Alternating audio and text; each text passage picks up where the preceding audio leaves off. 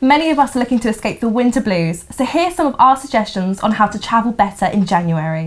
Tenerife. Hot and sunny all throughout the year, it's the perfect place to escape for the winter sun. The south is home to all the popular beach resorts, but be sure not to miss out on the volcanic landscapes of Teide National Park or the rainforests of the north. Iceland's northerly latitude and the fact that January days last as little as 4 hours make it the perfect place and time of the year to go hunting for the northern lights. Viewing tours are widely available out of Reykjavik.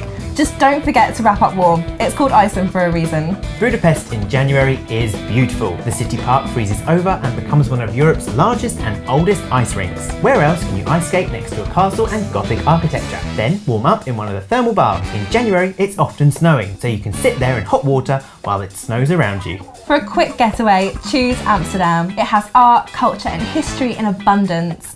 The Festival of Lights runs throughout January and you'll see the beautiful city illuminated with artwork. If sun and rich history is your thing, then Cuba should be on your January list. The country has finally opened up, so this year could be your last chance to see the authentic Cuba before tourism takes its hold.